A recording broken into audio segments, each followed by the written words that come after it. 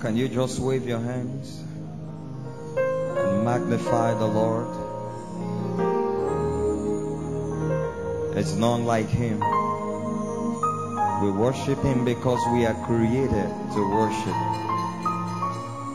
We adore you, Jesus. We thank you for your presence in this place. We thank you for your awesome presence.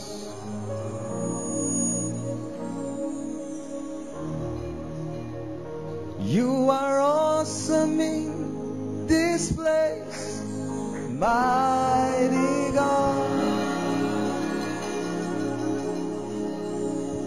You are awesome in this place, Abba Father. You are worthy of our praise. So you our hands we raise. You are awesome in this place, mighty God. Father, we thank you for your holy presence in this place. Truly, you are worthy of our praise. This is the reason why we live, to adore, to extol, and to praise you.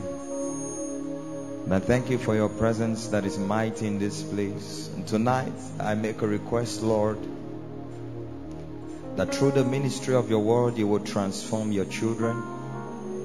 You will enlighten and empower us. Give us a shift in destiny. Renew our minds by your word. Let us see as you see. Let us know the things that have been declared about us. Let ignorance be shaken off our lives. Let every stronghold that the enemy has placed in our minds be broken down. And let your children enter into the liberty of the sons of God.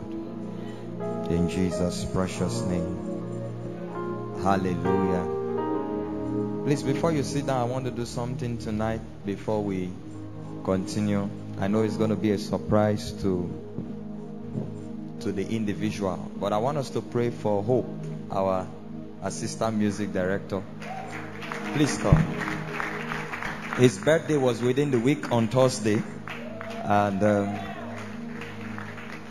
Nimatek, is that how you celebrate your? Amen. And I was just praying last night, and God said to pray for him before we start teaching. Amen. How many of you have been blessed by his ministry? You don't know what it means to sit. Amen. You don't know what it means to sit on that keyboard and just create an atmosphere that permits God to interact with his people. Amen. And I want you to know that we honor you, and we love you, and we bless you. Can we pray for him? Is that okay? I want you to stretch your hands in 1 minute and release a blessing upon his life, that the Lord will empower, will strengthen, release grace upon him. We declare that this is a new season for him. In the name of the Lord Jesus, we declare greater grace, multiplied grace for him. The Lord take you to the peak of your career, take you to heights in ministry. The Lord cause you to love him sincerely, experientially. The Lord make your life a model of his presence. In the name of the Lord Jesus, a vessel unto glory. In the name of Jesus, we decree from today that you are ushered into the mystery of sounds and songs from the heavens. Let the angels of the Lord come to you at the night time and in the morning to teach you the songs of the Spirit. And may your sound resound in every nation. In Jesus' precious name. Amen and amen. Can we clap for him and bless you? Happy birthday. Happy birthday. Amen. Amen. Are we ready tonight? Are you excited to be in the presence of God? Please take your beautiful seat and let's take a journey into the word of life. Oh God, you are my God, and I will always seek you. Oh God, you are my God, and I will always seek you. And I will always seek you. Sing, oh God, you are my God. And I will always seek you. And I will always seek you. I will seek you. I will seek you in the morning. I will learn to walk in your ways. For step by step you lead me, and I will follow you all of my days. You know, this is Pneumatech. This is a place where we come to experience week after week the wisdom, the presence and the power of Jesus. These are the three major dimensions by which God makes us and conforms us to His Son. Through the instrumentality of His wisdom. His wisdom comes from His Word. The light that comes by the entrance of His Word. I want us to create a habit in this house of seeking God personally. Let it go beyond just what we come to do here every Sunday. As a believer that is connected to this house, I want you to make it a habit to seek God daily. Seek the knowledge of God, and above all, seek to grow and to be conformed in Him. According to the song, it says, step by step you will lead me. In Isaiah, he said, precept upon precept, line upon line. You cannot know all of God in one day.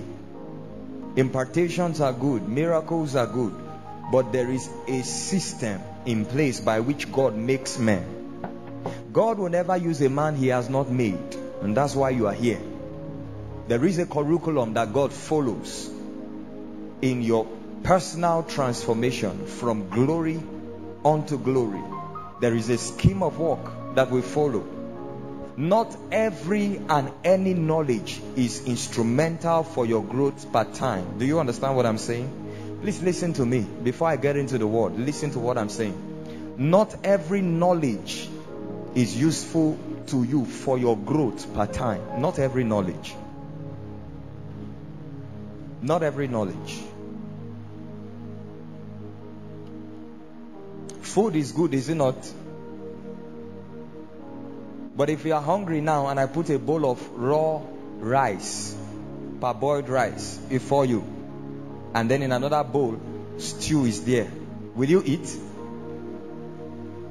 But is that rice food?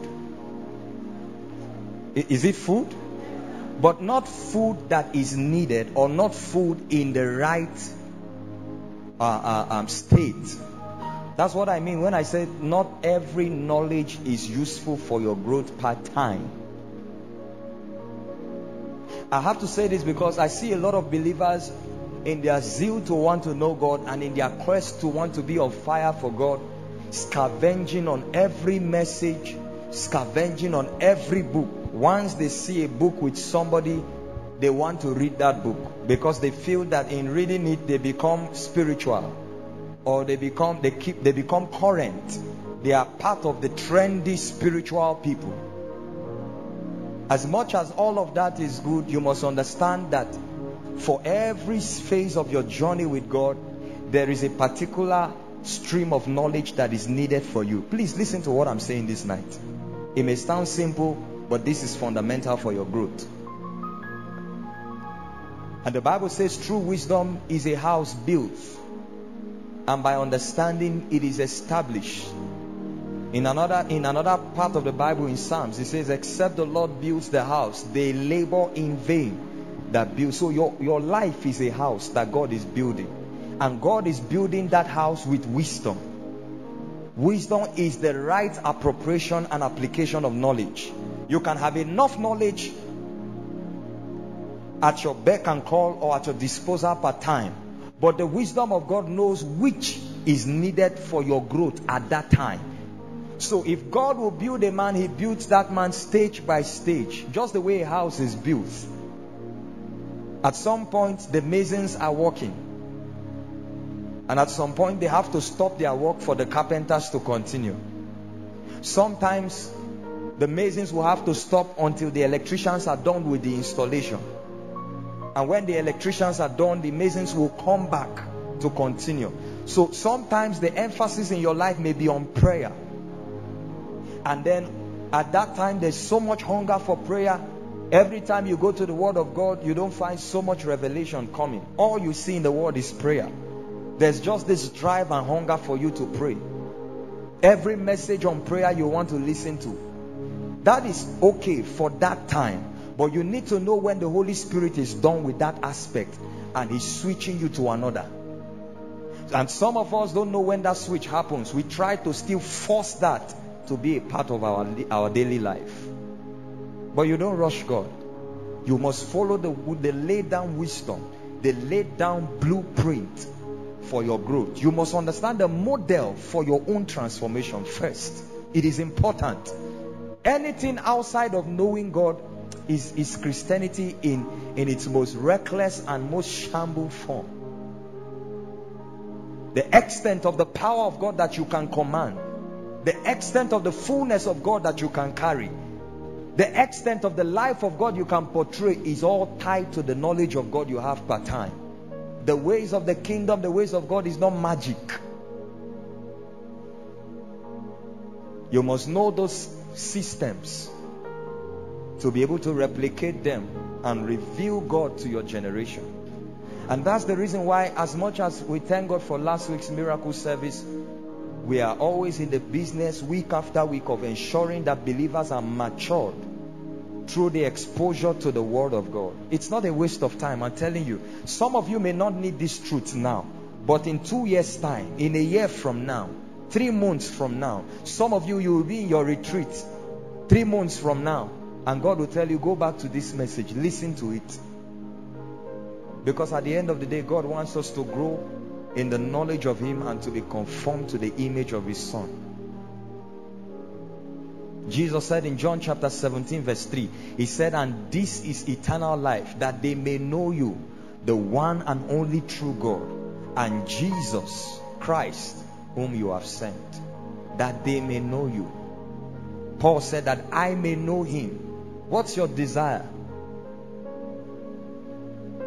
There's an end to all of this miracle seeking. It's good. I believe in miracles. But there's an end. Sooner or later, that hunger for the knowledge of God in you will cry again. And it is so customized that nothing else but the knowledge of God can satisfy it. And so man and woman, boy and girl, young and old, everybody under the sound of my voice in this hall or following online, let's make it a quest to know God daily. Live to know Him. Live to know Him. That's why we are alive.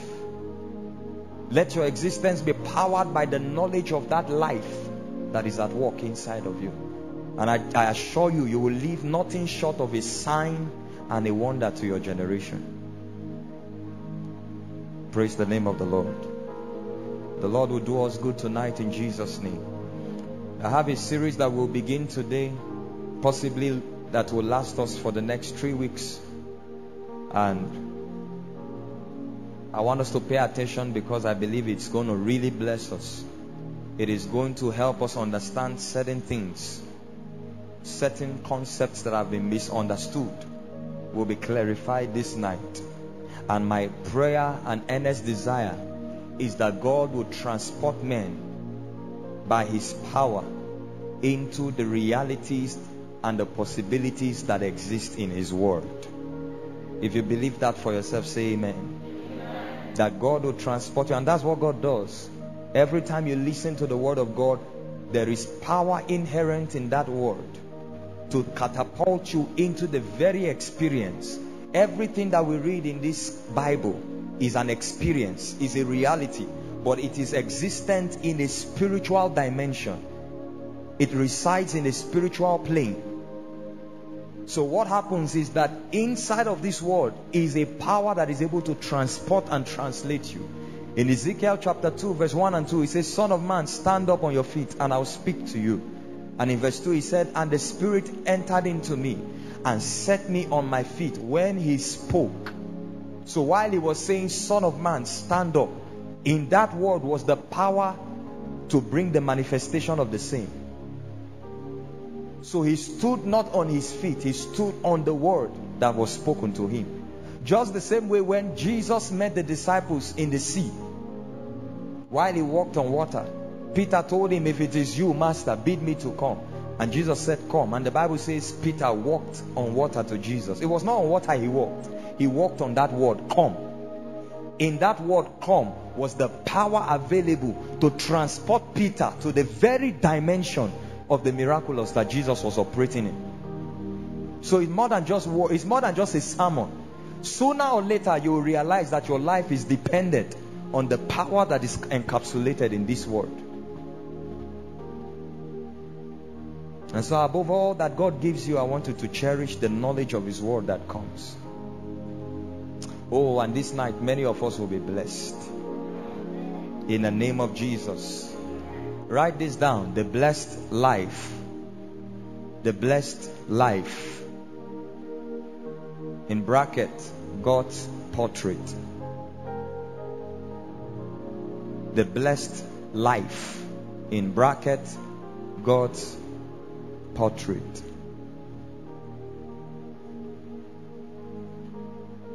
Where's an usher?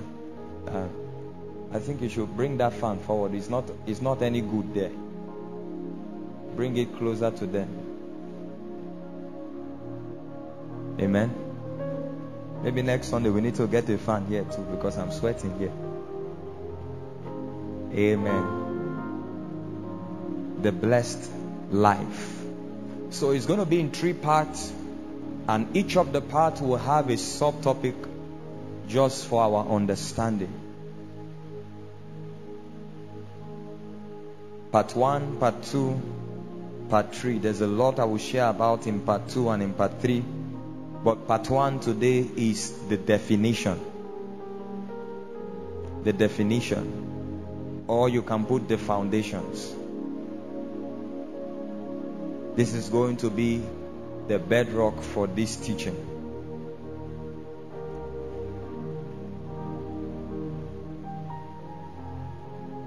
I want to tell you how God inspired me to teach on this. This inspiration came just last month.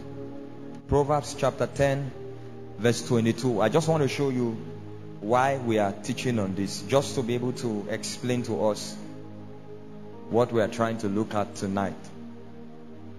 The blessing of the Lord makes one rich, and he what? Adds no sorrow with it. Now, I have read the book of Proverbs again and again. Every year I finish the book of Proverbs twice, and I've done that for 5 years now, steadily. So I have read this verse again and again. And where my reason for reading Proverbs is just, I wanted wisdom. I want wisdom. And that's the book of wisdom in the Bible. And you know, one thing about the Word of God is any dimension of God that you want to capture, once you find it in the Word of God, make a habit of reading and studying it again and again, and meditating on it till the spirit component in that scripture enters into you. It is the spirit dimension of that scripture that will empower you to become a manifestation of that word. Do you understand what I'm saying? So I've read this scripture again and again. But a few months ago I was reading this, and the Lord stopped me to read in between the lines and truly understand what God is saying here. The blessing of the Lord makes one rich. Unfortunately, we live in a time and in a dispensation where, you know, in the past, in every dispensation, there was a revival. there was a move of God.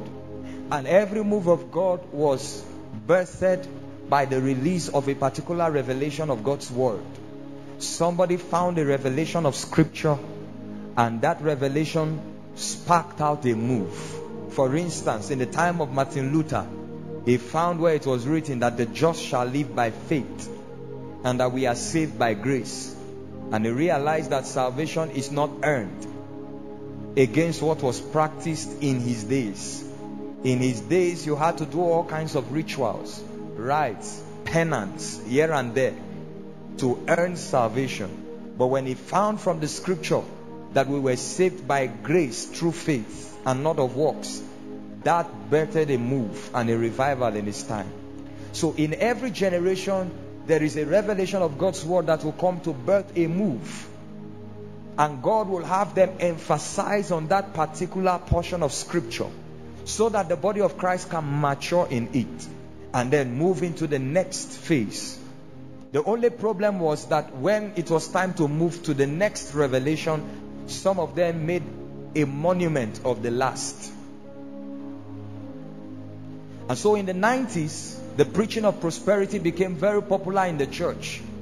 From the American church, it came down to the African church, because we had been used to poverty in church, believing that that was a way by which you could be saved, or that being poor meant that you were closer to God.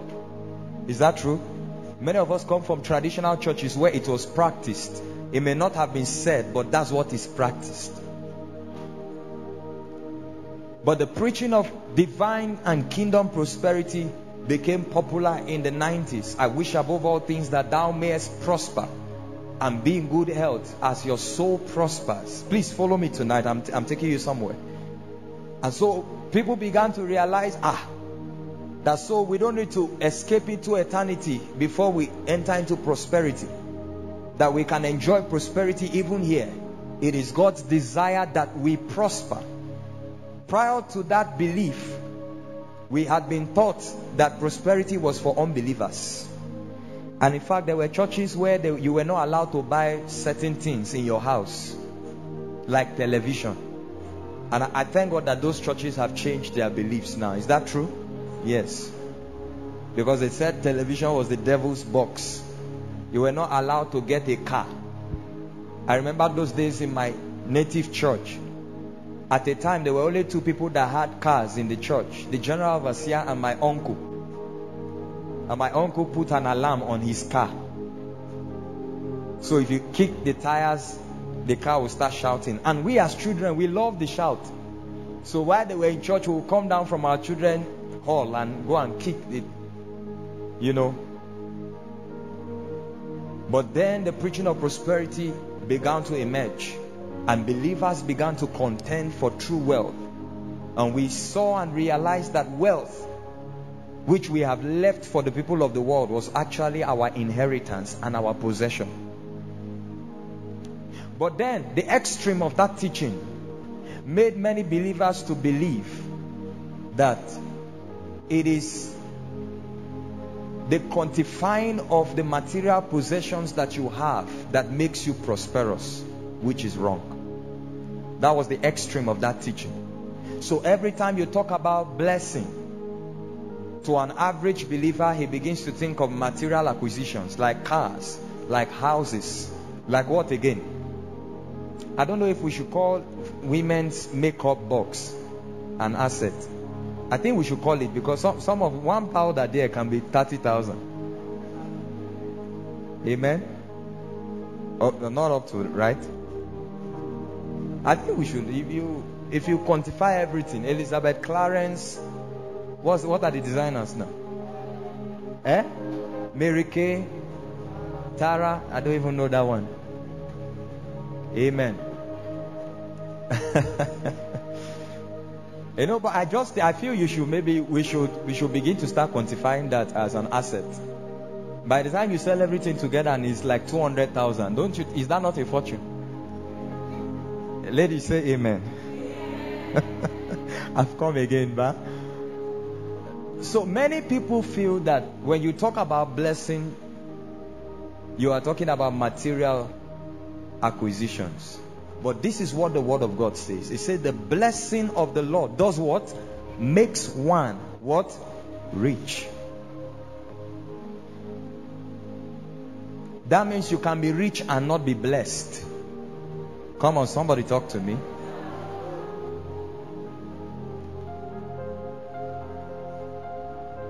You know, if you go on the news now, you online, the news of ritual killing is everywhere. Young people desperate to enter into their future today. You know, killing others just you know, to be able to perform rituals, money rituals. Recently I saw a story online and I was dumbfounded. I had to pray for mercy. That you now hear people sleeping with dogs and animals. How many of you saw that story? Why? All in the bid to get or to acquire material possessions. But here the Bible is defining to us that the true blessing that comes from God is the type that will make you rich. But you can be rich without the blessing. So the fact that you are rich doesn't mean you are blessed. What makes you rich is because you are blessed. He said the blessing of the Lord. It shows you the first source that blessings come from God. The Bible says all good and perfect gifts comes from where? Above, not abroad. So there are many people who want to travel abroad because they feel they can find greener pastures. I hope you know there are still people suffering in other countries. There are still ghettos and slums in America. I hope you know. He said the blessing of the Lord makes one rich. And I like the last part of that verse. And it adds no sorrow. Do you have that verse in Message translation? Proverbs 10:22. Please quickly so that we can save time. Message. Look at this. It says God's blessing makes life what? Rich. Now let's read the last sentence together. I want to go. Nothing we do can improve on God. That means when God has blessed you, He has blessed you. There's nothing else you can do to try to help God express the blessing or make bold the blessing. God's blessing makes life rich. Notice the is in singular, not plural.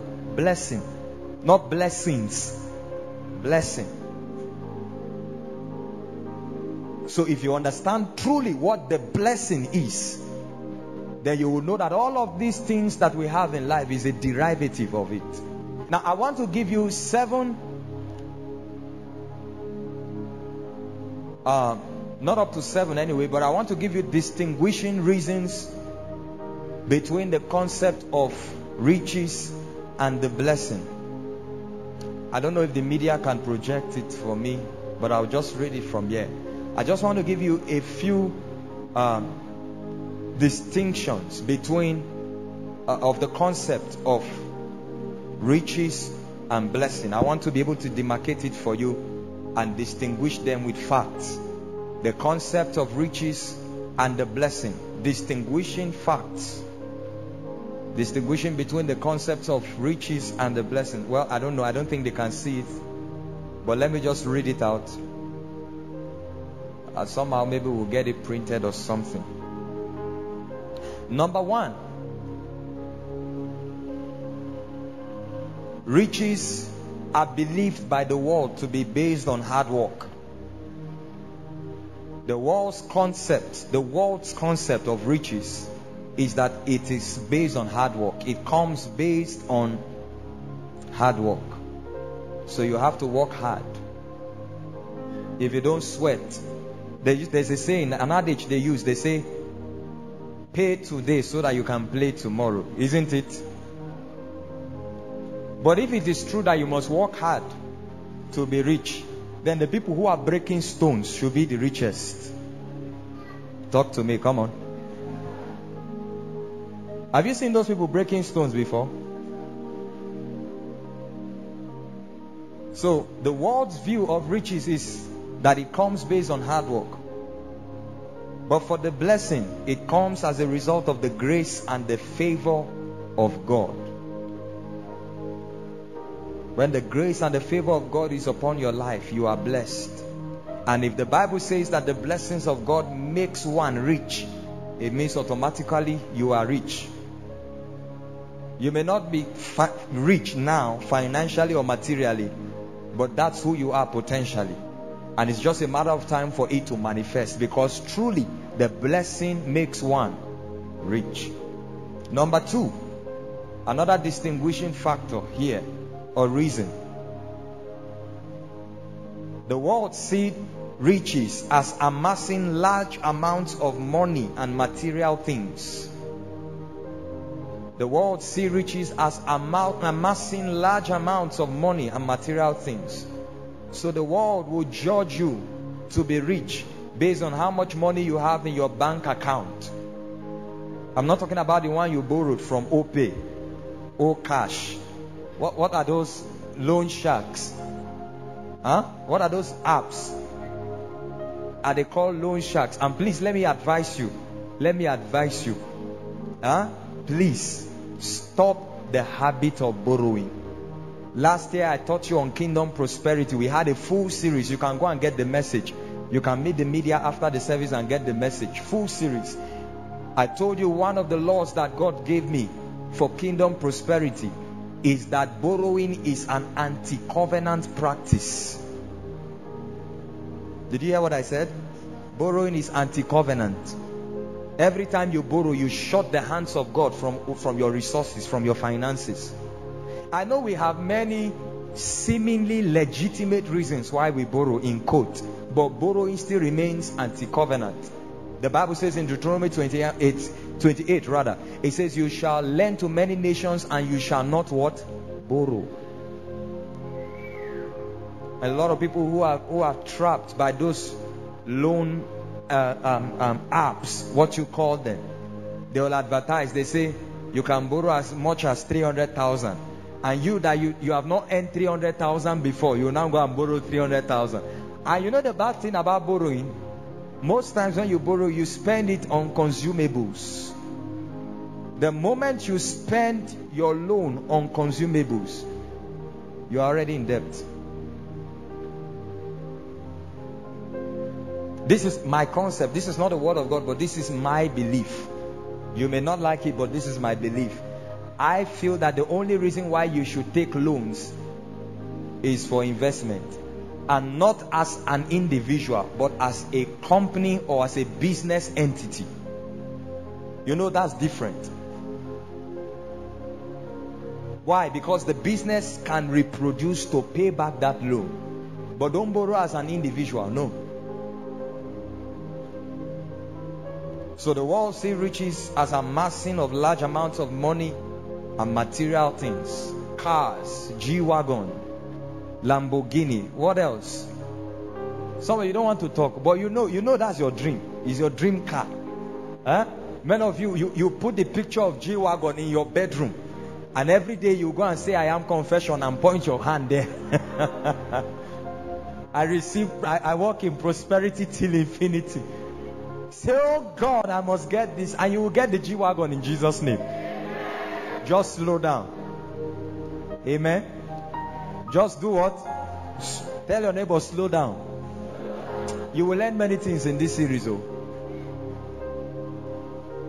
But for the blessing, it is a spiritual reality that is conferred on an individual by a superior spiritual deity that attracts material properties. This is what the blessing is.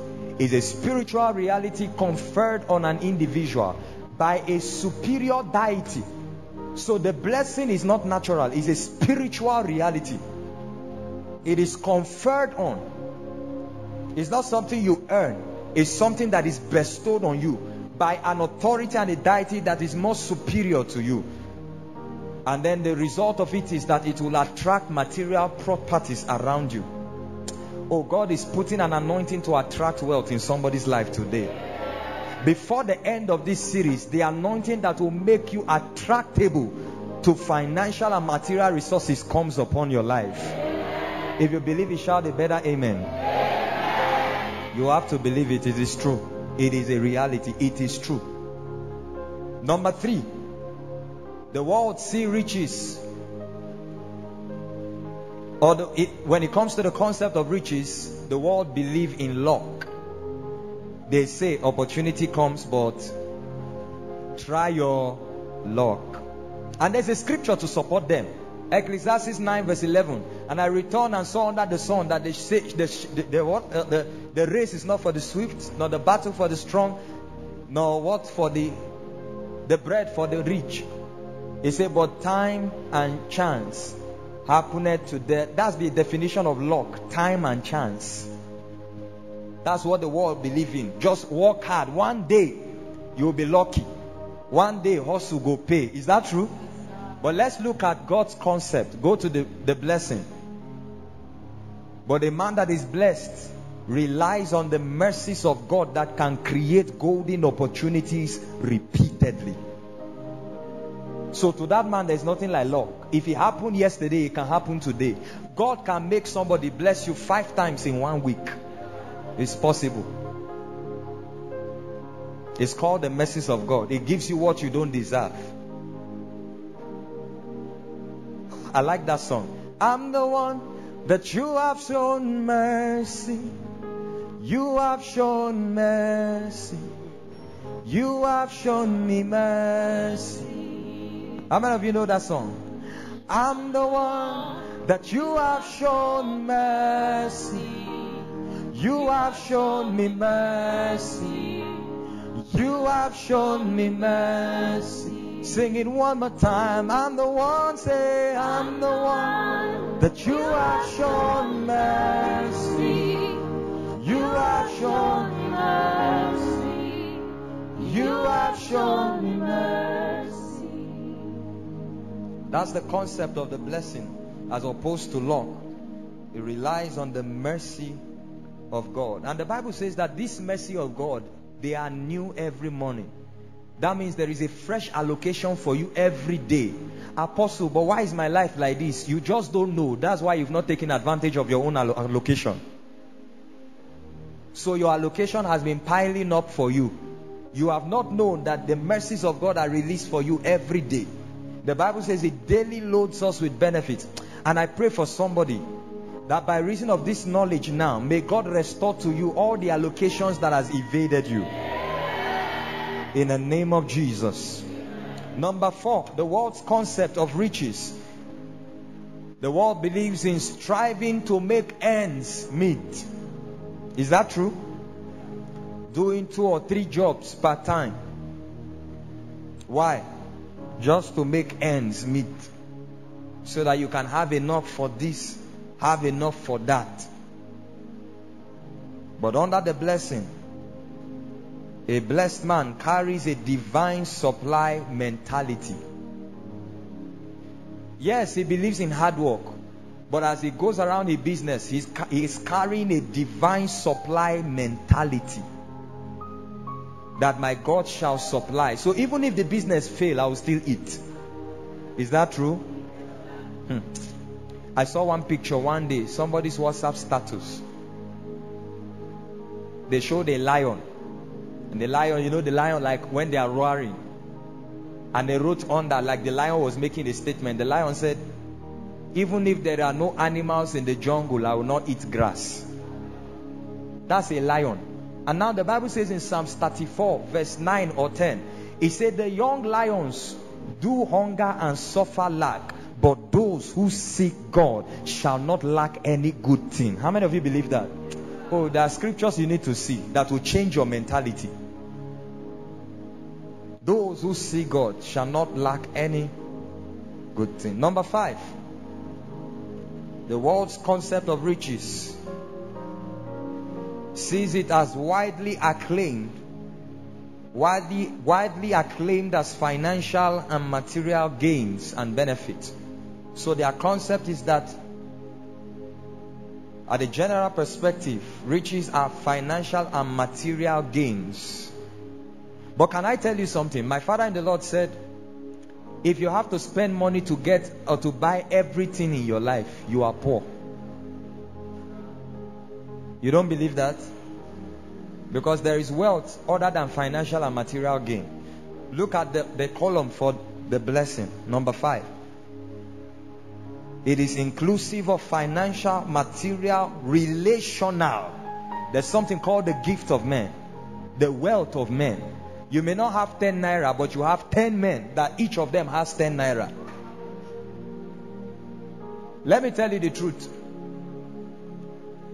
One of my mentors said, if you have 5 millionaires in your life, then you didn't count well. They are not 5, they are 6, because you are number 6. Because a friend to millionaires is a millionaire. If you have 10 people around you that are millionaires, you are a millionaire already. Because what it means to be a millionaire is not having 1 million in your account. It's not even earning and spending in millions alone. It's having the intelligence, the capacity, and the systems that allows a man to flourish in the realm of millions. The intelligence, the capacity, and systems around him. When you have 10 of those kind of people around you, you are a millionaire. Because the Bible says in Proverbs 13 that he that walketh with the wise shall be what? Wise. But a companion of fools shall be what? Destroyed. So there's a relational aspect, and most of all, spiritual gain.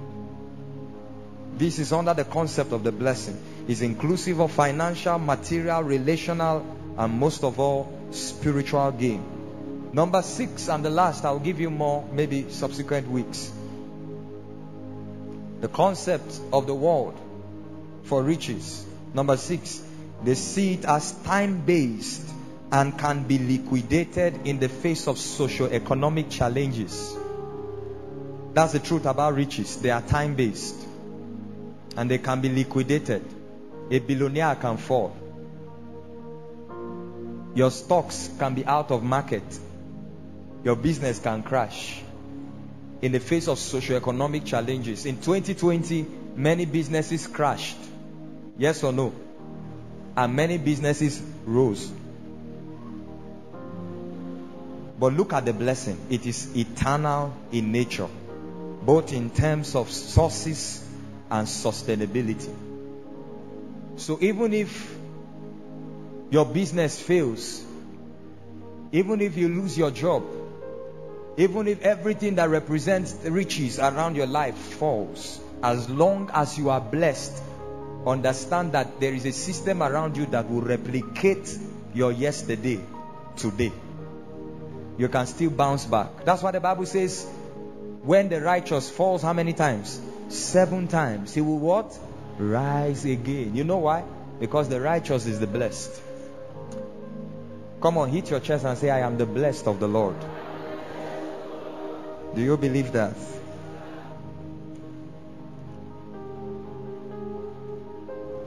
So very quickly before we close, qualities or criteria of the blessed life.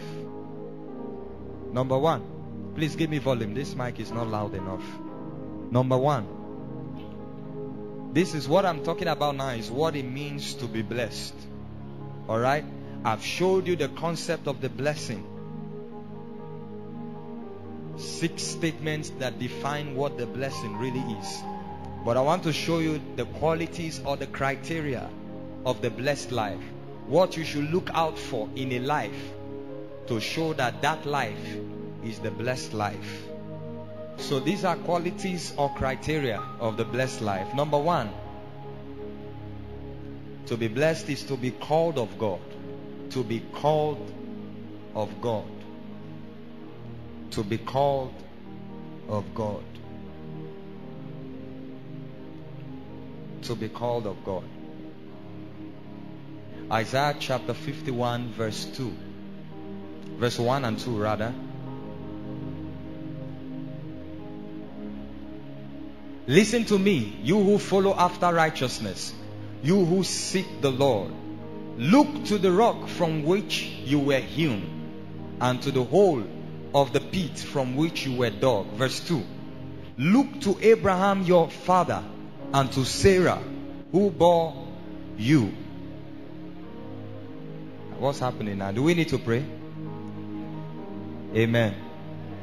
Look to Abraham your father and to Sarah who bore you. For I called him alone, and I did what? Blessed him and increased him. That means the first portrait of the blessing in scripture is the life of a man called Abraham. And all through this series we want to examine that life. Sound, please work on it. I can't hear the sound on this side. The first time the word blessing is identified with a man in scripture after the fall of Adam and Eve was Abraham. And there's an instruction in this scripture. It says, look to Abraham your father, for I called him alone and blessed him and increased him. Now let me show you something about Abraham's life. Genesis 24. Abraham was the portrait of the blessed life as far as scripture is concerned. And scripture is instructing us to look at his life. We can learn principles from him.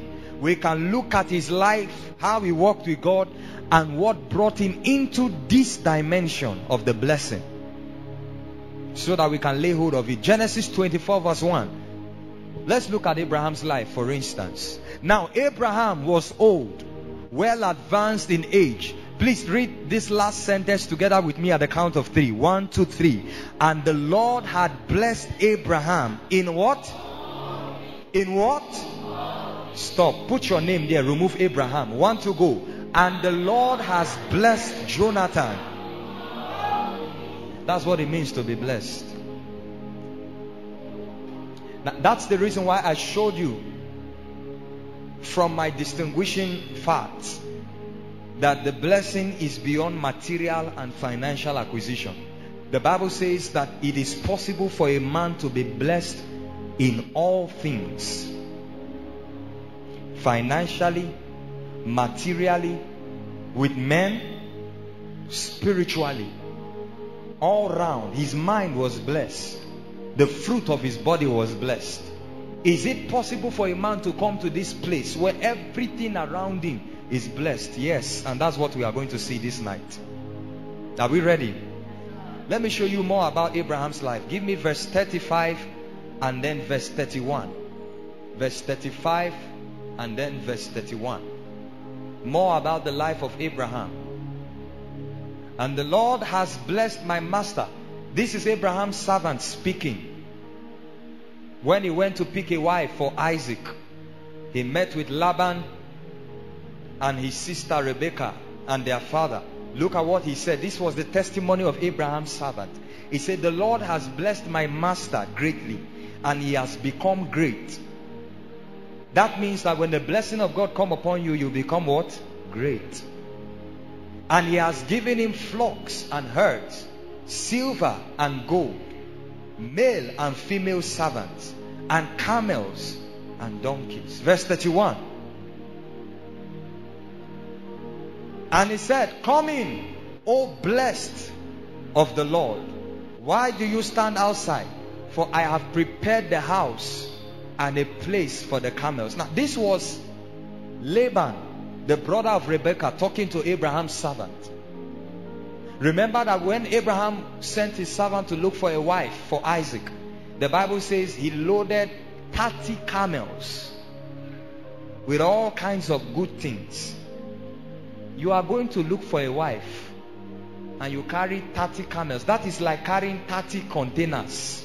How many of you know containers? That's what it meant. Because in those days, camels were their containers. Do we understand that? You are going to look for a wife.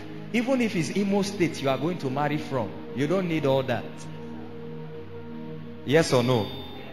And some of brothers, you don't, especially all these brothers that are single, better know the different customs in Nigeria before you go and like a lady, and when you go there and they give you lists, you speak in tongues in capital letters. Amen. But God will empower you in Jesus' name. He went with so much, and they saw him, and because they saw that he appeared blessed, they said, "Come in, O blessed." So blessed was Abraham that his servant, who was born in his house, was called blessed. Now look at Genesis chapter 12 from verse 1 to 3. Now the Lord had said to Abraham, "Get out of your country, from your family, and from your father's house, to a land that I will show you. And I will make you a great nation. I will bless you and make your name great, and you shall be a blessing." Verse 3. "And I will bless those who bless you, and I will curse him who curses you. And in you all the families of the earth shall be" what? Blessed. This was the promise of the blessing to Abraham. And many years later in chapter 24, the Bible told us that God had blessed him in all things, including his servants were blessed. That means when the blessing of God is upon you, it's only a matter of time. Everything around you will carry the signature of that blessing. Everything around you, everything. There is a scripture I will show you very soon, which I consider what God desires for the life of every believer. This is what it means to be blessed. So go back to Isaiah 51. Now I told us number one criteria of the blessed life is to be called of God. To be called of God. You first must be called of God. The Bible told us that God called Abraham out of his father's house, out of his kindred, out of his families. Please tell them to come inside. I don't like people standing outside. Tell them to come inside quickly. I don't know what's going on outside, but I'm distracted. Please look up here. God called him out of his country, out of his father's house. Understand that where Abraham was living at that time was the world economic power. That place was called Ur of the Chaldeans. It was called Mesopotamia. That was the hub of civilization, global civilization. Abraham was already rich when God called him. But God's promise for Abraham was not riches. His promise for Abraham was blessing. So God had to call him out. So the first criteria of the blessed life is that he is called of God. Romans chapter 8 verse 28. It said, "For we know that all things work together for the good of them that love the Lord, and to them that are" what? "The called." He must call you out of something. And for every one of us believers, we have been called out of darkness. That's what the Bible says in 1 Peter chapter 2 verse 9. We have been called out of darkness into his marvelous light. So that's the first criteria, that you must be called. I'm not talking about ministerial calling. I'm talking about the calling of redemption. I'm talking about the calling that is the election of grace.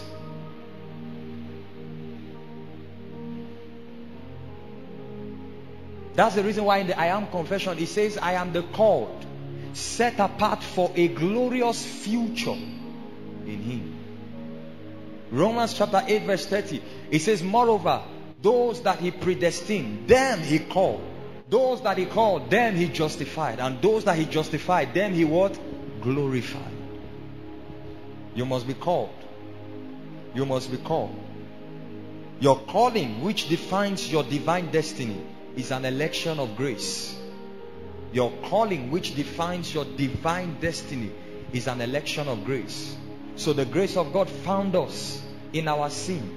The grace of God found us in our misery. The grace of God found us and has brought us, it has called us out of and into something. Into a God-ordained destiny. Look at 1 Corinthians 1 verse 26 to 29. It says, "For you see your calling, brethren." You see the word calling there, isn't it? "That not many wise according to the flesh, not many mighty, not many noble are called." You know why? Go back to that verse. Let me read it again. For you see your calling, brethren, that not many wise according to the flesh, not many mighty, not many noble are called. Why did God not call the wise? Why did he not call the mighty? Because if God called them out, there will be nothing to give to them, because they already feel that they have what it takes to be blessed. Do you understand what I'm saying? He said not many of them wise or mighty or noble are called. But let's look at the real reason why. Next verse. He said, but God has chosen the foolish things of the world to put to shame the wise. And God has chosen the weak things of the world to put to shame the things which are mighty. Go on, we are reading down to verse 29. And the base things of the world and the things which are despised God has chosen, and the things which are not, to bring to nothing the things that are. So the reason why he looked at you in your poor state and still called you to redemption, why? Is so that no flesh should glory. So that when the blessing comes on you and you become rich, you will not say that you were already rich before he found you. Do you understand that?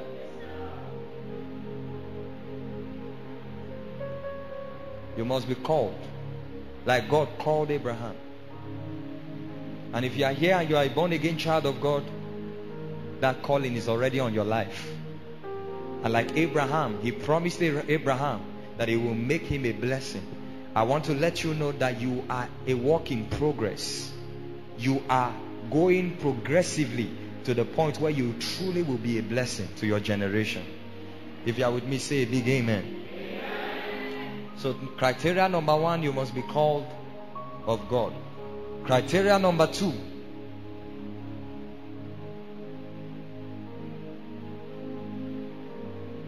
is to receive divine promises. Number 1 is to be called of God. Number 2 is to receive divine promises. 2 Corinthians chapter 1 verse 19 to 20. 2 Corinthians 1 verse 19 to 20. For the Son of God Jesus Christ, who was preached among you by us, by me Silvanus and Timothy, was not yes and no, but in him was yes. Next verse. For all the promises of God in him are what? Yes. And in him, amen. To the glory of God through us. God did not only call Abraham, he gave him a promise. He said, I will bless you. I will make you great. I will bless those that bless you, and curse those that curse you, and through you all the families. There was a promise on his life. Not only has God called you, but there is a promise for you in Christ Jesus. Don't say it's too basic. You must know, in order for you to lay hold of those promises. Those promises will define your destiny. It will define your possession in Christ. It will define who you will become, your reality. There is a promise. Tell your neighbor, I have a promise. Tell your neighbor by the other side, I have a promise. It says all the promises of God are yes and amen. Amen means it is. Numbers 23 verse 19, he says, for God is not a man that he should lie, neither the son of man that he should repent of his word. Has he said it, shall he not do it? Has he spoken it, shall he not make it good? God is not like man that will promise and fail. Na na na na na na, you know they use me play. The reason why many people are depressed is because they are hanging on the promises of men. One of the reasons, they are hanging on the promises of men. I know he's a senator, but he's still a man. I know he's a bank manager, but he's still a man. He's still collecting salary. I know he's a multi-millionaire, a multinational, businessman, but he's still a man. The best of man is man. But the promises of God are yea. God, before God promised you, before the foundation of the world, all the power and the component to bring to pass his promises were put in place before you were created. God is not the type of God that will tell you about your future and after that start planning it. No. Just like a man can say, I will build a 2-story building as a house. He has not built it. Then the next day he goes to start planning. That's not God. When God says he will do something, he has done it already. He's only downgrading himself. He's reducing himself so that your language as a man can understand. Because before God, there's nothing like past and present. He lives in the realm of now. As he says it, it is. The only reason why your life has not become what he has said is because you are in time. Time will process everything that God has said. To receive the promise. You go back to Hebrews chapter 6. Look at Hebrews 6 verse 13 to 19. We have a promise in Christ Jesus. It is the knowledge of that promise that makes us live the blessed life. For when God made a promise to Abraham, because he could swear by no one greater, he swore by himself. We are reading down to verse 19, saying, surely blessing I will bless you, and multiplying I will multiply you. Those of you shouting amen, thank you very much. And so after he had patiently endured, he obtained the promise. For men indeed swear by the greater, and an oath for confirmation is for them an end of all dispute. Go on.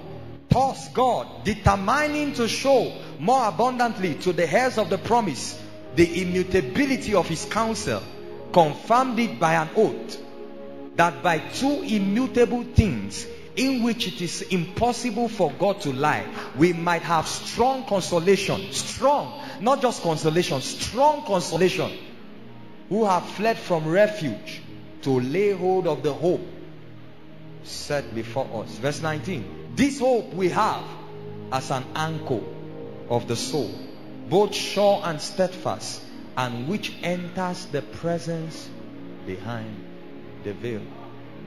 By two immutable things. He brought the scenario of when God was talking to Abraham in Genesis 22. God had to back up the promise with an oath so that man can believe him. He said, I swore. And the Bible says by two immutable things. Those things, the word immutable means something that is unchanging. It cannot change. Even if times and seasons change, this one cannot change. Those two things are God himself and his word. Every promise of God for you is backed up by these two things. Number one, himself. That as long as he is unchangeable. The Bible says in Malachi chapter 3 verse 6, it says, I am the Lord, I change not. Therefore you sons of Jacob are not consumed. Because I will not change, and my word does not change. He said it is impossible by those two things for God to lie. We have a promise in God. The Bible says we are his workmanship, created in Christ Jesus, unto every good work which God has foreordained that we should walk in. Forget about what the devil is telling you. Forget about the depression that the devil is trying to bring on you, making you feel second class. Every one of us have been called. The Bible says we foreordained that we should walk in it. It says he has blessed us with all spiritual blessings in heavenly places in Christ Jesus. In 2 Corinthians chapter 9, he said he made, chapter 8 rather, he said that you know the grace of our Lord Jesus, that though he was rich, yet for your sake he became poor, so that through his poverty you might become rich. You know what that means to me? That means that poverty is now a matter of choice. It's not a state of inheritance. It's not a predicament. If you are poor after this knowledge, it's because you chose to be poor. Because your poverty was exchanged. But apostle, I don't have any money now. The first thing you have is the wealth of that knowledge. There's nothing like a transformed mind, knowing that this is my right, this is my inheritance, this is who I am. When you know that, you walk with an entitlement mentality, and you will not sell yourself cheap for the temptations of the devil. Somebody's not hearing me this night. I feel like I should stop preaching here. Are you hearing what I'm telling you? Because a lot of people, Satan is bringing Ishmael to them in exchange for Isaac. God promised Abraham Isaac. In chapter 16, after 10 years, Isaac was not coming.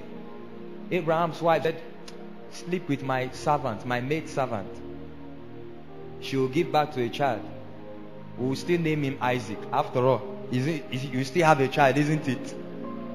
But God told Abraham, he said, in Isaac your seed, not this one, in Isaac. That's the reason why not only should you know the promises of God made available for you, but you should learn to wait on that promise. The Bible says in Hebrews that this hope we have as an anchor.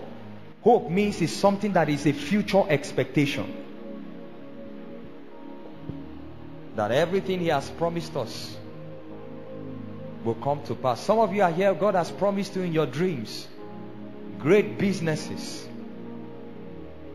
worth millions of dollars. Some of you, time and again, you will see yourself in dream counting money, counting dollars. Some of you have even seen yourself in a dream in a private jet. You didn't want to believe it's a private jet, but you just noticed you were the only one in the aeroplane. My brother, that's private jet. That is private jet. Then you woke up and say, me who dash monkey banana. Whether you dash monkey banana or not, he must eat banana. Sure, you know. When God gave me those I am confession, I had nothing at that time of my life. I was not even anointed.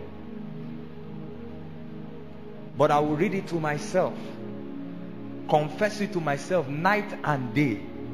After my prayer, I will read it and then speak in tongues. I wrote it on a paper, placed it in the room where I was. A room where we were staying with four other people, 5 of us. Small room. This apostle you are looking at. But I didn't allow that situation to define who I was. I knew that I was there only for a short time. I knew where I was going to. And a time will come when your life will be under pressure to bring into conformity that which your confession has declared. And I declare that it will be so for you. May every promise that God has over your life materialize for you. Some of you, God has promised you ministries across the nations of the world. I know you were born in Biu General Hospital. I know you went to the LEA, the primary school. You went to a secondary school there. What's the name of that secondary school? Godia Private School. Abi? Then you made it to College of Education, Wakabiu. That's a step away from. And all the abroad you know was when you came to Unimate. But God is telling you, I'm taking you to the nations of the world. A time will come where you will go to Australia. You will go to Asia. You will go to America. They will put up a red carpet reception for you. And that's when, and that time, when it happens at that time, God will flash back when you were standing in assembly line in Godia Private School. Oh la ya ya makas kaparata lagamia suta. Please sit down, brothers and sisters. I don't boast to have much. I'm still contending for the manifestation of the blessings. But brothers and sisters, I have seen honor. Some that you will not see on social media. Pictures you will never find on social media. I've seen it. I've watched God brought me with great people, great men, with presidents. It's just that you will not see those pictures on social media. I've seen God bring people around struggling to bless. I say, is it me? And then I remember the one room. Time will come where we'll own duplexes, not just house. I heard a man of God. I love that man of God. He's one of my mentors for Kingdom Prosperity, Pastor David Ibiome. He said, nowhere in this world will you give him 2 plots of land for him to live in. Where will he park his cars?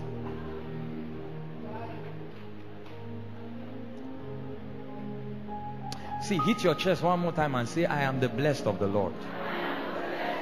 Say it again with faith. I am the blessed of the Lord. Hold on to that promise. It will come to pass. It's not a lie. It's not scam. The Bible says, though it tarry, wait for it. Wait for it. Wait for it. A day will come. Those people who mocked you, it will be before them. God will preserve a few of them. And He'll honor you before them. My status is changing. There's no more decline. I'm on my way to better days. My status is changing. No more decline. I'm on my way. Come on, sing it one more time. My status is changing. No more decline. On my way. I'm on my way. I'm on my way. I'm on my way. On my way. Come on, prophesy it to yourself. It's a better day. I'm on my way. My way. Say, my way. On my way. On my way.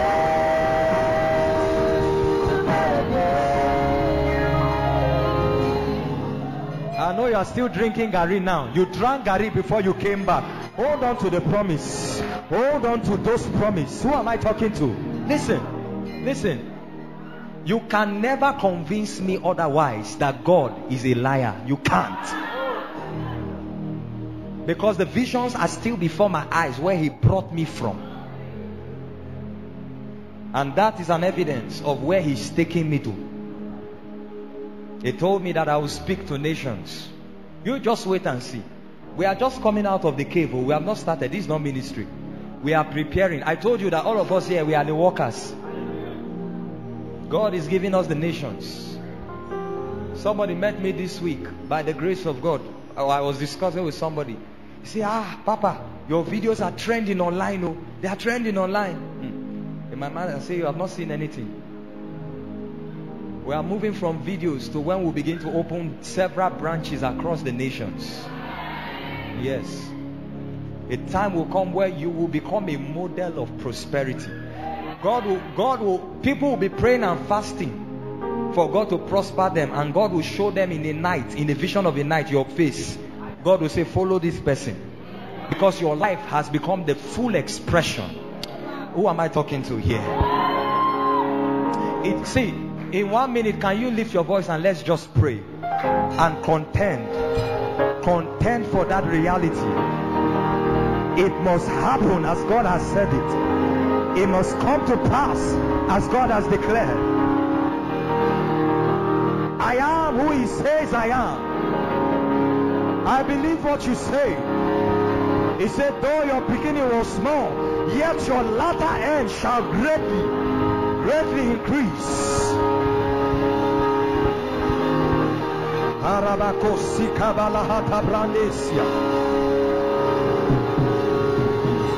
In Jesus' name. Please sit down. 2 more and we are done. I wish I can just close here, so we'll go. 2 more and we are done, and I'll rush it because of time. Criteria or qualities of the blessed life. Number 3 is a life of faith. The blessed life is a life of faith.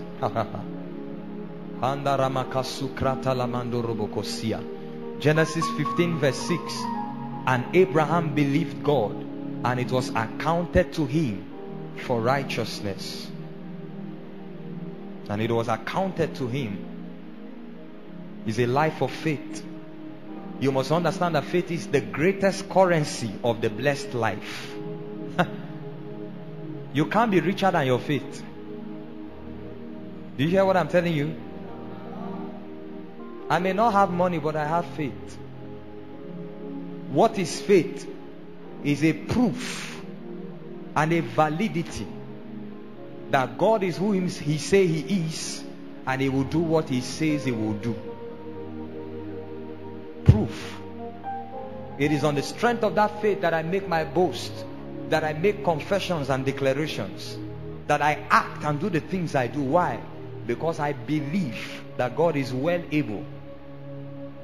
Romans 4:12 to 13, and then 16 to 22. And the father of circumcision to those who not only are of the circumcision, that is Abraham now, but who also walk in the steps of the faith which our father Abraham had, while still uncircumcised. For the promise that he would be the heir of the world was not to Abraham or to his seed through the law, but through the righteousness of faith. Verse 16 now. Therefore it is of faith that it might be according to grace. That means it is by faith you cash in on all that grace has made available for you. The economy of the New Testament is grace. It's called grace. All that we have received in Christ is called grace. And it is by faith that we cash in on that commonwealth. That's why it says, therefore it is of faith that it might be according to grace, so that the promise might be sure to all the seed, not only to those who are of the law, but also to those who are of the faith of Abraham, who is the faith of us all. Next verse. As it is written, I have made you a father of many nations, in the presence of him whom he believed. God, this is the God he believed now, who gives life to the dead and calls those things which do not exist as though they did. Hold on. If the Bible has said as though they are, that would have been okay. We can struggle to believe that. But the Bible says he calls those things that are not as though they were. That means things that are yet in the future, he addresses them as though they are in the past. Not even that they are in the present. That's the God that Abraham believed. Go on. He said, who contrary to hope, in hope believed, so that he... How do you read Bible sometimes? Who contrary to hope, in hope believed. There was nothing to be hopeful about. That means there was no future. This was a man who was 100 years.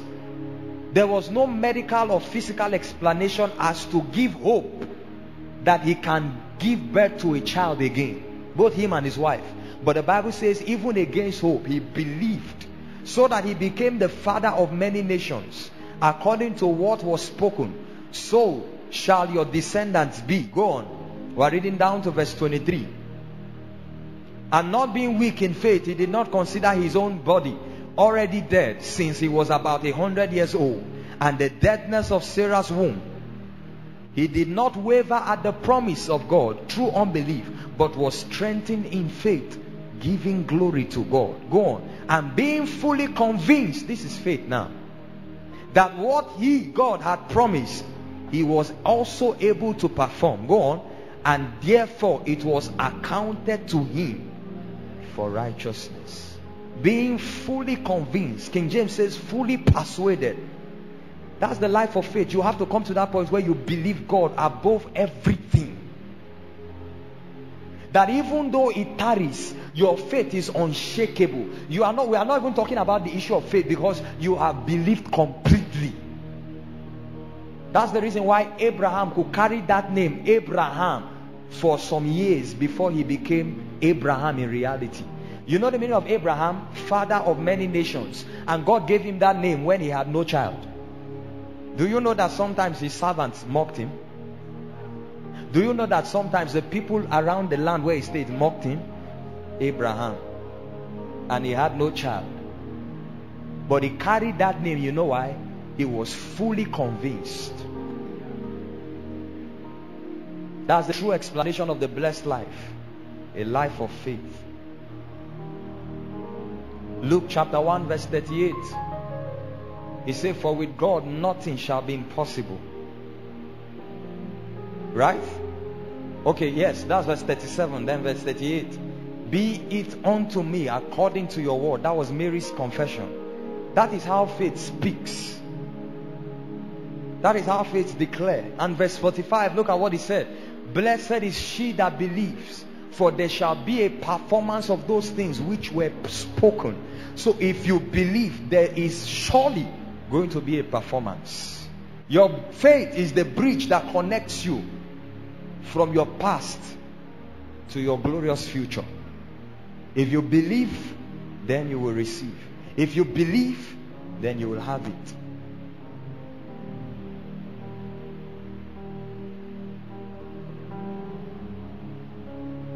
It is with faith that we transact in the heavenly realm and cash in on the promises made available by grace. I've told you that. Faith. Jesus said in Mark chapter 9 verse 23, it says, if you can believe, all things are possible. It starts from believing God for your daily provision. As simple as that. That you believe that it is written that He daily loads us with benefit. And you believe it well enough before stepping out that day, knowing that before that day comes to an end, you will collide with the benefit and the blessing made available for that day. You have to believe it. For instance, for me, I have come to a place where I believe that 48 hours cannot pass without a notable financial blessing. This is not me trying to believe, it's my life now. For at least the last 1 year. And if you doubt, I can give you my phone. 48 hours, if it pass, we need to cast and bind. There's a demon hanging on my roof.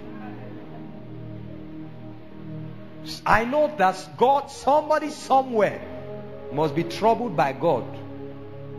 I just believe it. Don't ask me how. I just believe it. He daily loaded us with benefit. Did He not say? Did He not say that the wealth of the Gentiles shall come to you? Did He not say that strangers shall stand and feed your flock, and their kings shall minister to thee? Did He not say that they will come with their gold and their silver? You have to believe it. Don't say that is an allocation for men of God or that's for another person. Many of us have excused ourselves. And you know, one of my mentors says, if you keep giving excuses, you will be excluded. Excuses are the ticket for being excluded. Every time you excuse yourself to say, this promise does not look like my life, you have excluded yourself from the provision of the same. You must believe it. You must believe God first for your daily survival. And then you can begin to believe God for destiny. How would the 1 million come to start that business? You believe God. Prophecy came in 21 days. God will give jobs, miracle jobs. Amen. Then you start another discussion in your mind, and that discussion continues with you till you go home. Hear the testimony of that young lady. In fact, I communicated with her this week and she didn't even share it with me. So I was surprised myself. After she shared the testimony of the money that was owed her father for 15 years and paid, I said, God, me, I want that grace too. Can I tell you something? Every time we stand to prophesy and declare to you, understand that the prophetic word is bigger than us, the prophets. Oh, I feel the anointing saying this now. Sometimes me, I don't believe what God said I should declare. But He said I should declare it, so I declare it to His people. We can talk about believing later, but I must declare it. This is God's word. And time and again you see Him come through for you. You must live the life of faith. Psalms 112 verse 7 to 8. Last scripture on this note, and then we'll proceed. Psalms 112 verse 7 to 8. This is the character of the blessed man. This is the... Okay, give us verse 1. Give us verse 1. Then come back to verse 7. He said, praise the Lord. Blessed is the man who fears the Lord, who delights greatly in His commandment. So he's talking about a blessed man now, a blessed life, isn't it? Now look at one of the criteria there, which is a life of faith. He will not be afraid of evil tidings. His heart is steadfast, trusting in the Lord. The Living Bible says his heart is fixed. Verse 8. His heart is established on the word of God. He will not be afraid until he sees his desire upon. This is the life of faith. Brothers and sisters, you must learn to believe God. Somebody once said, it's either you believe God or die. Many of you have come to that point in your life. All that you have left is your faith. I'm telling you to take that risk. You are looking at a man who took a risk to trust God. And I'm where I am today. Take the risk. Believe God. When Jacob left his father's house, he left with nothing but a staff. But Isaac blessed him. He said, I bless you with the corn and the wine and the bread. He said, your brother's seed shall serve you. But he ran away with just one staff. He left every other thing for Esau. But when he was coming back 20 years later, he came back as a nation.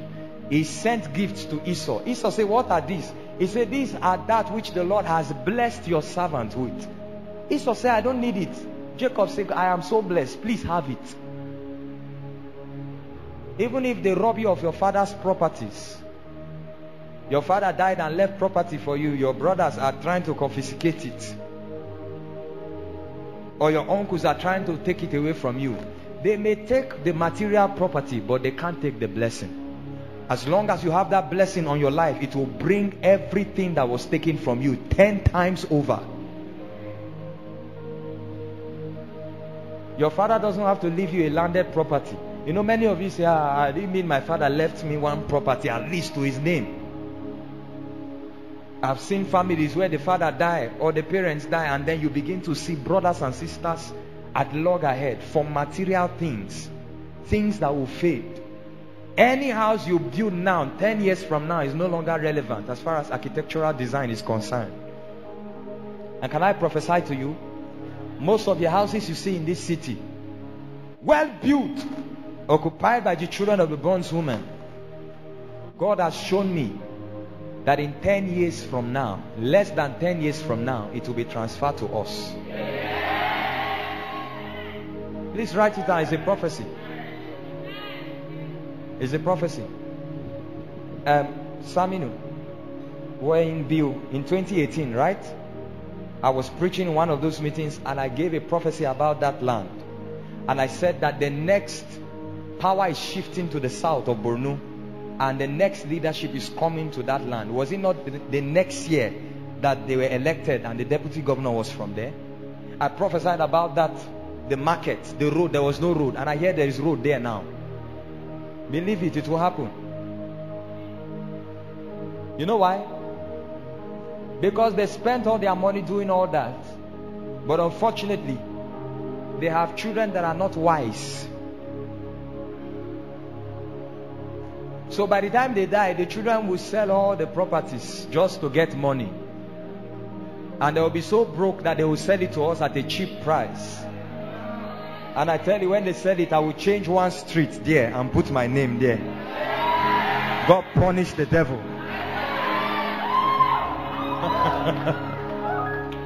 Put the name there. That's what it means to be blessed. It is a life of faith. How many of you believe it will happen? Believe it, oh, you may have zero in your account now. You may even be owing MTN. But brother, your future is bigger.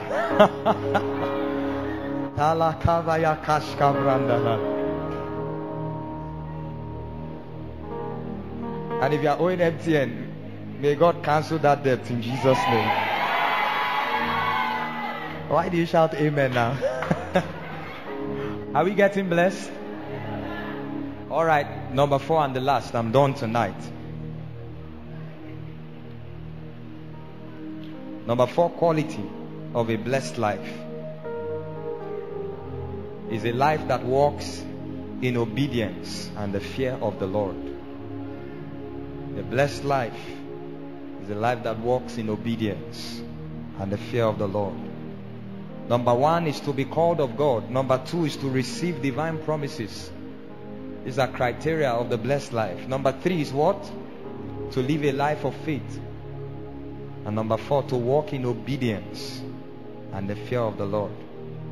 You want to know if truly your life is the blessed life, you will find yourself walking in obedience stresslessly. Obedience becomes your lifestyle. Can I tell you something? The greatest proof of love for God is obedience.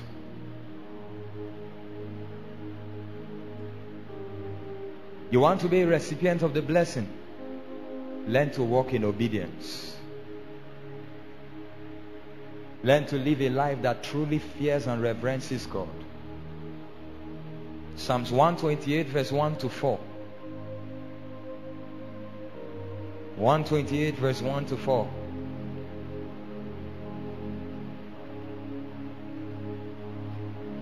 Blessed is everyone who fears the Lord, who walks in his ways.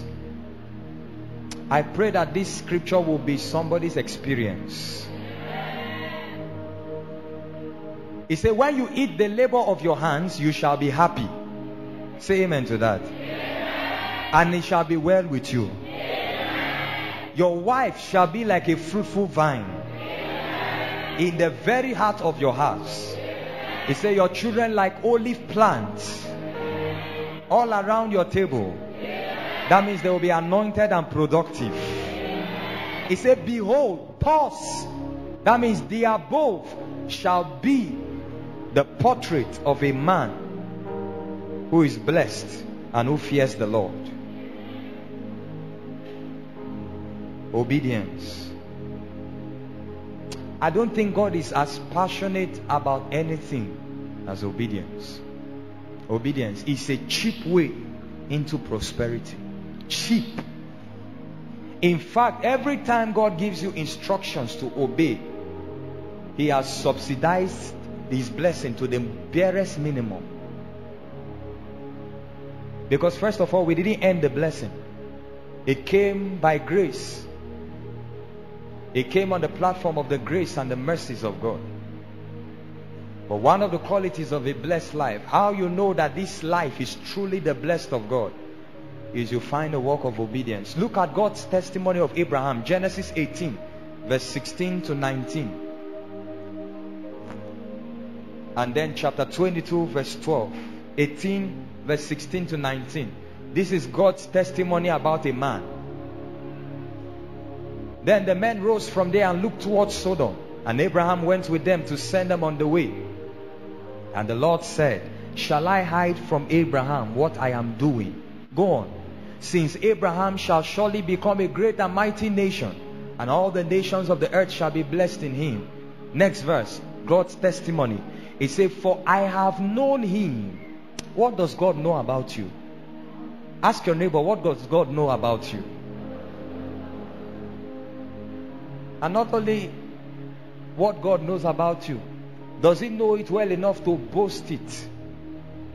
He said, for I have known him in order that he may command his children and his household after him, that they keep the way of the Lord to do righteousness and justice, that the Lord may bring to Abraham what He has spoken to him. I have known him, that he will command his children and his household after him to keep the way of the Lord. Genesis 22 verse 12 and verse 16. God testified of Abraham that he truly feared God, he and his household.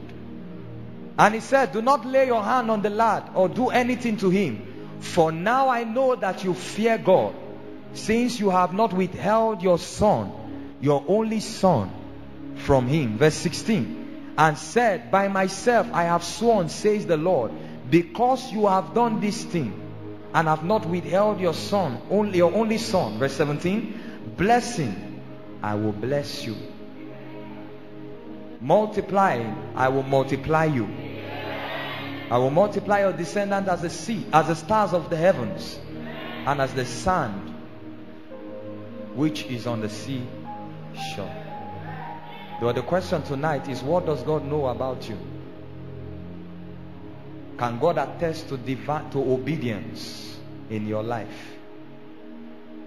Obedience remains the greatest and the safest access into the benefits of the blessing. Jesus said, why do you call me Lord, Lord, when you do not do the things that I tell you? In Matthew chapter 7 verse 21 and 22, He said, only those who do the will of the Father, of my Father, that will call me Lord, Lord.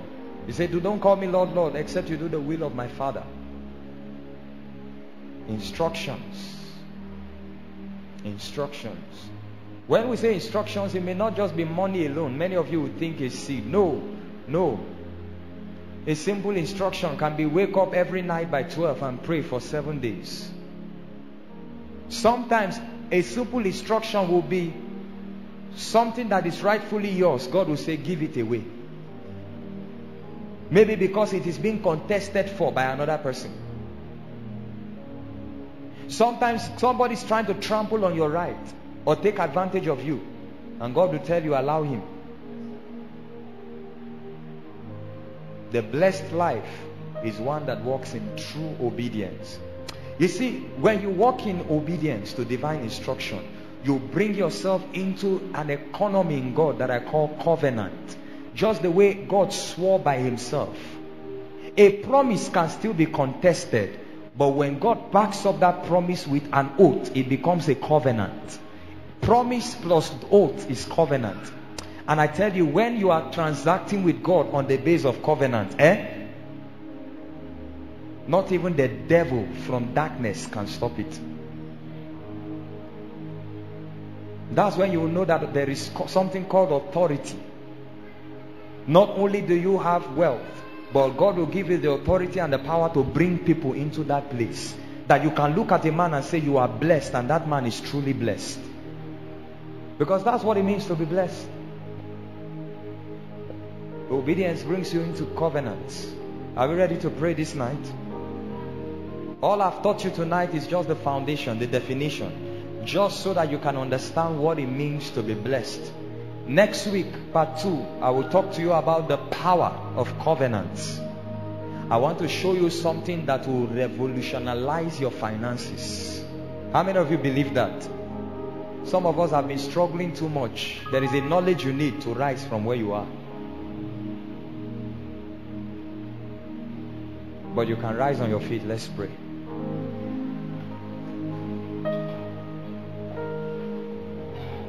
Status is changing.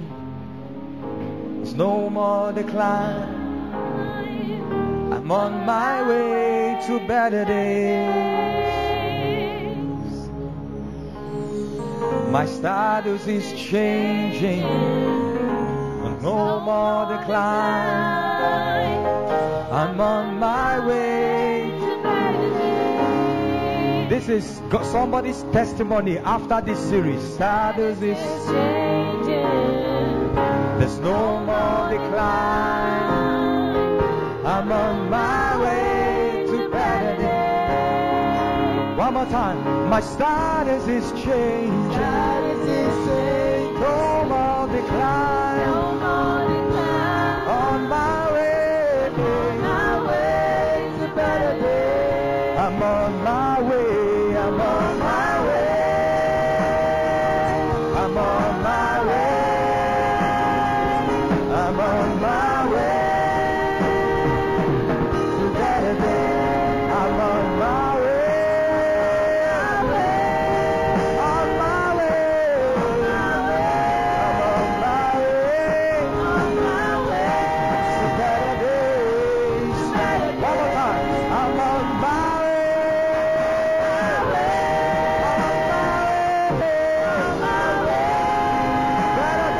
Coming to me to better days. I'm on my way. I'm getting better by the day. I'm on my way to better days. Can you open your mouth and bless the Lord for what you have heard tonight? If you know that there has been a shift in your mindset, if you know that there has been a reorientation, if you know that there has been a change, some of you are now convinced that in Christ Jesus I have a promise. Open your mouth and bless him for this knowledge that has come. Open your mouth and bless him. Open your mouth and thank him. Open your mouth and thank him.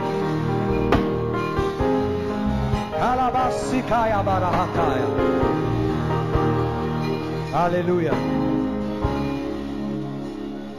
You are going to pray 3 prayer points tonight and we are done. The first prayer point, you are going to say, oh God, By reason of the knowledge I have received tonight, I shake off the stronghold of poverty, of lack, and of penury. Many of you have been walking around with this stronghold around your mind. Something keeps telling you in your mind that you can never get richer than where you are.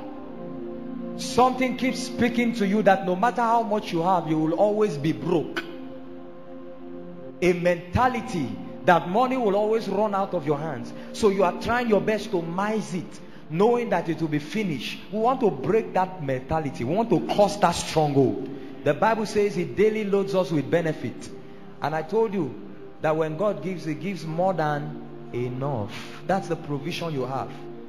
Say after me, in the name of Jesus, I shake off and I pull down every wrong mentality, every stronghold of poverty, lack, and penury.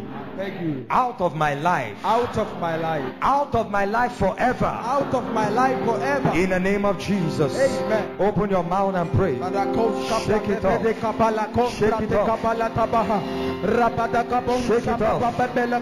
Shake it off. Rakabosa vina kababela kondeteria ina tosa pepe kombla kabosa beta lekababoria kabena nonsa tetiaka elekababela konsa nenebele komba radakababela konde de bela tara kabanata ina konsa de gebala kabada elekabada kabonsa de every mindset of poverty ina kabala konsa de gebala ka every mindset of lack, of penury, everything that has demined my personality, everything that has demeaned my personality, I shake it off now.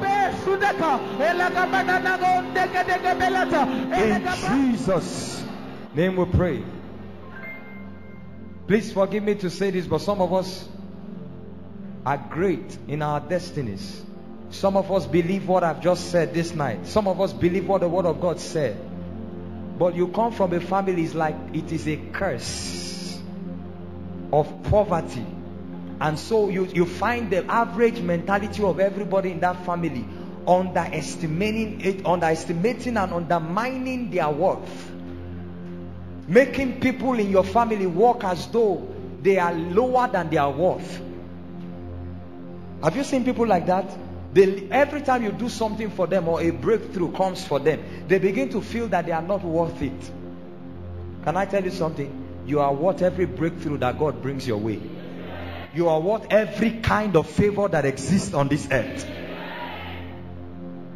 If it's a curse, we will break it from our background. Let me tell you something. The Bible I quoted for you, 2 Corinthians 8:9. He said that Jesus became poor so that through His poverty we will become rich. Now that you know all the promises that you have in Christ Jesus, and that the Bible says they are yes and amen, what you now do is by prayer, you superimpose those realities into your life. You exercise priesthood and take away everything that has existed by reason of a curse, whether ancestral or territorial. Are you ready to break some curses this night? Anything from my roots, from my background, that fights my greatness or that fights the expression of the blessings of God in my life, I cause it to die now in the name of Jesus. Open your mouth and pray. Kai, you are not praying enough. Pneumatic. Can you get angry with every curse, every mindset, every spirit from your bloodline, from your father's house, from your mother's house, everything from your background, from your roots, that fights the manifestation of the blessings of God? Every voice that keeps telling you that you will not be great, that keeps telling you that you will not be all that God says you are, that you will not be who God says you are. Curse it now. Curse it now. Curse it now. I refuse to be poor. I refuse to be broke. I am the blessed of God. I am blessed to be a blessing.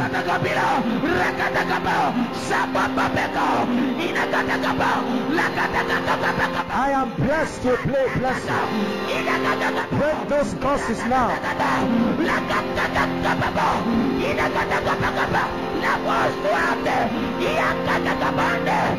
Curse it now. In Jesus' name we pray.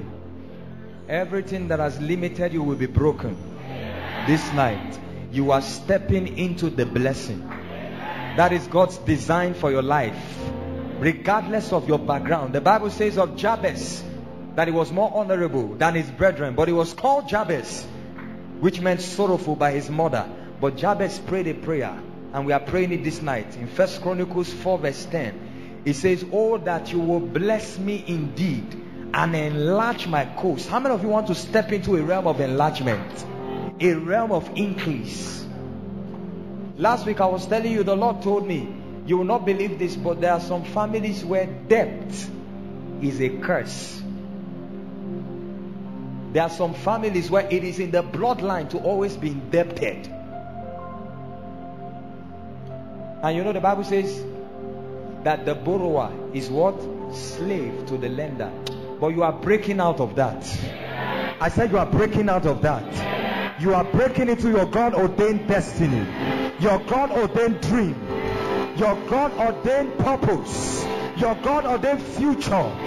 Can you lift your voice in 60 seconds and contend for greatness? Contend and lay hold of the future. The future of the blessing that is made available for you. Contend like Jabez.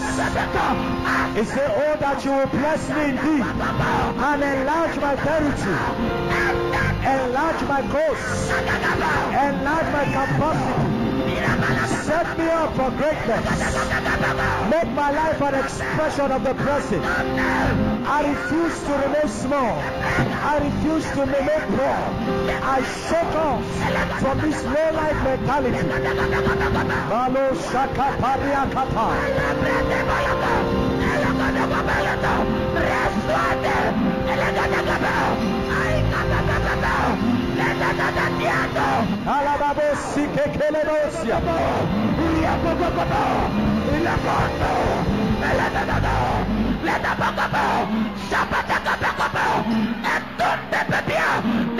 Hallelujah.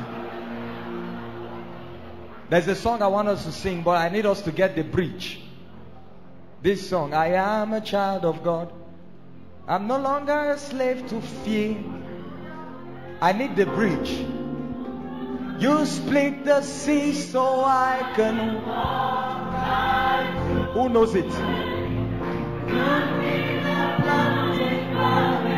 Let the person that knows it hold the mic and sing it. You rescued me so I can stand and say I am a child of God. Sing it again. You split the sea so I can walk right through. You split the sea so I can walk right through. Say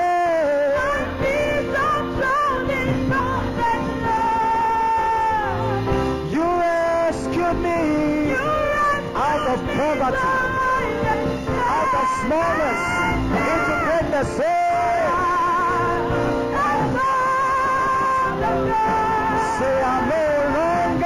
I'm no longer a child to be. I am a child of God, a child of God.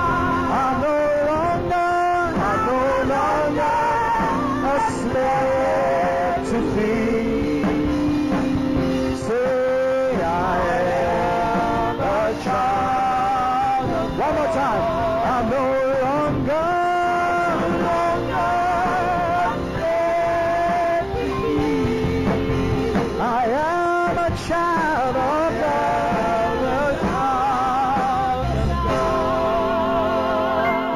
Gloria, did you project? Can you project that? Can you project that? That bridge. I need the words. I need us to sing it and read the words. You split the sea so I can walk right through it. Who has it on a phone or something? That's what God is saying to my ears. Many of you must shake off every false news that the devil has spoken over your life all these years. You split the sea so I can walk right through. My feet are drowned in perfect love. That's the line I want to hear. Sing it again. My feet are drowned in perfect love. Wait, my feet are what? Drowned in perfect love. Drowned in perfect love. Yes. Listen.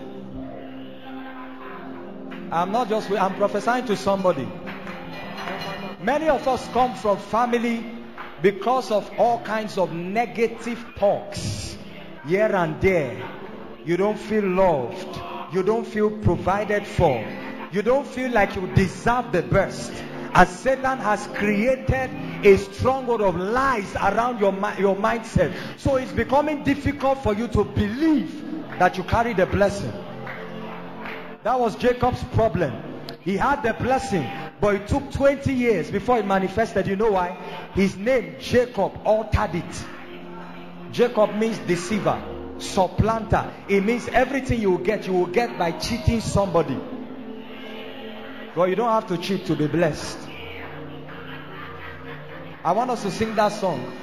Prophesy to yourself. An anointing is coming on some people here. Are we ready?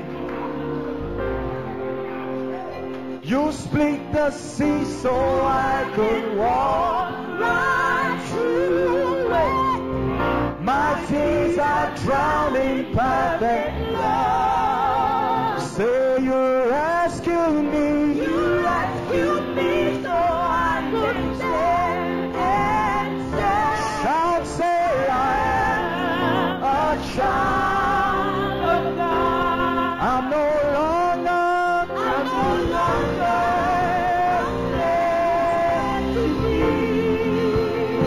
Say I am a child of God, a child of God. I'm no longer to be. I am a child of God. One more time. I'm no longer.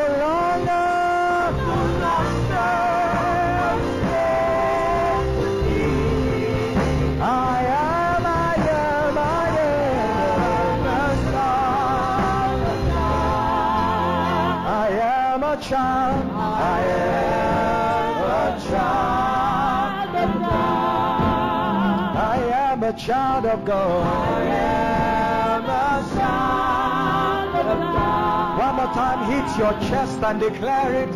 I am a child of God. Lift your hands. I want to pray for you. I want to speak over your life.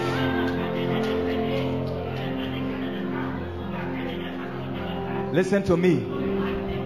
I came with a strong apostolic and prophetic grace this night to shift men to a place of abundance. And that anointing will land on some people. Everyone here that has lived a life of misery, of smallness, of penury, of lack, and of poverty, in a name that is above every other name, I stand by an apostolic and prophetic grace, and I declare, let the stronghold of poverty be broken. Let the stronghold of smallness be broken. I shift you to a realm of greatness. I shift you to a realm of possibilities. I shift you to a realm of abundance. I shift you to a realm of greatness. In the name of Jesus.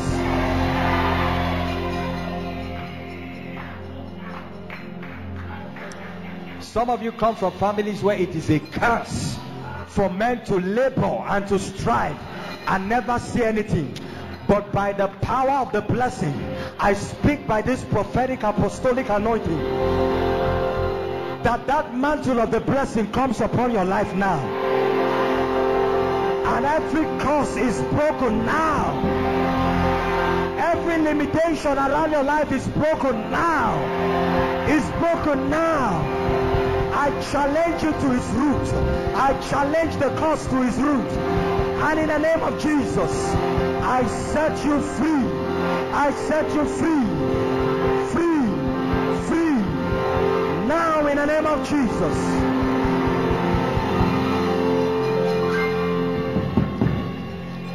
Please lift your hands. The Lord is showing me a vision. There is somebody here. You come from a family. I'm seeing an idol, a family idol. I'm seeing an idol like a carved image under a tree. And there is a hut close to that tree. And the Lord is telling me that this is the powers of your father's house that has enslaved the labors of men, tied the destinies of men, so that their hands cannot bring forth, their hands cannot produce. But it is written in the word of God, Isaiah 65 verse 23. It says, you shall not labor in vain, neither shall you bring forth to trouble. I stand by the power of the Holy Ghost. I curse that idol now. I curse those ancestral powers now. And in the name of Jesus, step into greatness. Step into greatness. I command all that you do to prosper. Prosper. Prosper. Prosper. Prosper. Prosper. Prosper.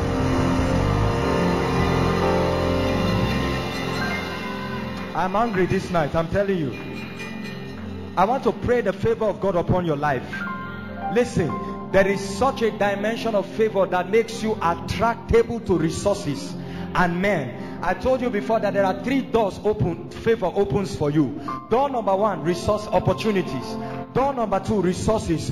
Door number 3, the hearts of men, where there will be men around you who just like you and want to help you. I stand by the grace of favor that is on my life and on this lineage that I represent. May that mantle of favor land upon you this night. Let it rest upon you this night. Let it rest upon you this night. In the name of Jesus.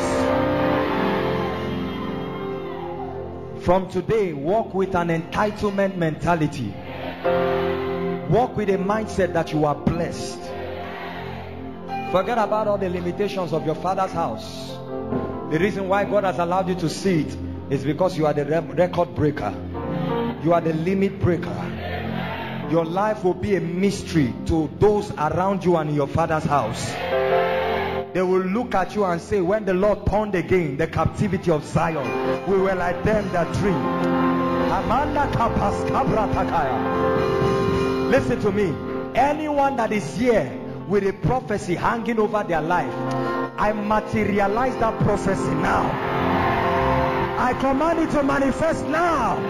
Manifest now. Manifest now. In the name of Jesus. How many of you believe that? Can you wave your hands and give God praise?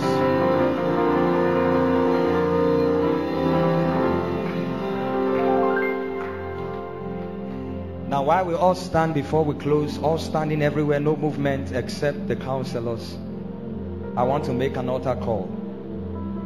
The first qualification or criteria for the blessing is that you are called of God.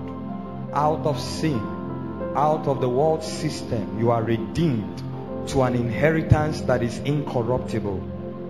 You are here and you want all the prayers that I've prayed to make meaning in your life. You don't know Jesus and you want to know him this night. I want you to raise your right hand wherever you are.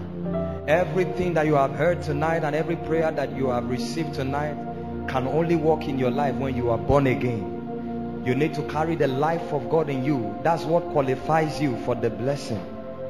That is what separates you and qualifies you for the favor of the Lord. Lift your hands if you want to surrender to Jesus. You want to be born again, you want to receive his life, or perhaps you were born again before, but somehow you have derailed or you are not sure of your salvation or again.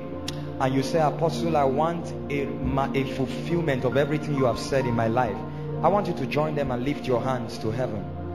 Let's bring you back into the family of God and into the kingdom. Lift your right hand very well. If you are lifting it up, lift it up high over your head. God bless you. I see some hands. God bless you, dear. You want to surrender to Jesus?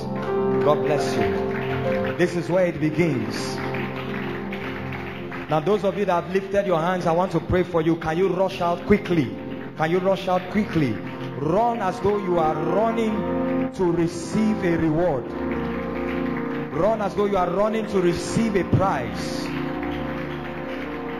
You want your life to become a manifestation of all you have heard. You are tired of struggling. But all of this will never be possible except you have the life of God. Those of you in front, can you put your right hand on your chest? And if you are following online and you want to join them, I want you to say the prayers with them and I'll pray for you. Put your right hand on your chest and say, Lord Jesus, I come to you today. I believe that you died and rose again for my justification. I receive eternal life. I thank you for the blessing. I thank you because I am now saved.